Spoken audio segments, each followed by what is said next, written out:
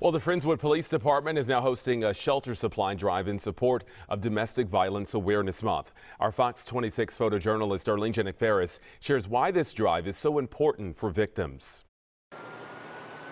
We've seen an increase in the number of those who come through our shelter services over the last few years. Actually, by year end of 2021, we had serviced over 600 individuals through our hotel program and our emergency shelter program.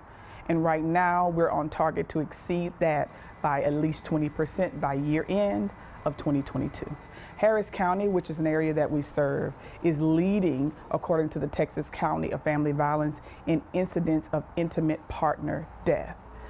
So this month is Domestic Violence Awareness Month, and the Friendswood Police Department wants to make sure that victims get exactly what they need. The shelters are always in need, and so we thought it would be a great way to not only spread awareness, but to make sure that victims were getting new items to these shelters. And we're looking for a lot of baby items right now, and a lot of women's just toiletry and hygiene items.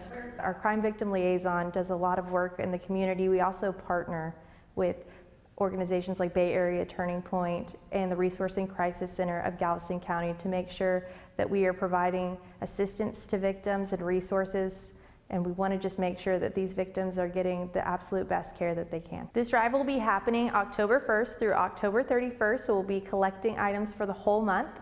And then if you drive by City Hall on the evening of October 20th, which is Go Purple Day, you'll see that City Hall will be lit up nice and purple to bring awareness to domestic violence. This is actually our first year to do this drive and to host it. So we've been blown away by how supportive our community has been and how much outpouring that they've given all these different items, and just to see the excitement within the community and knowing we're spreading awareness for these victims, that's the most important thing.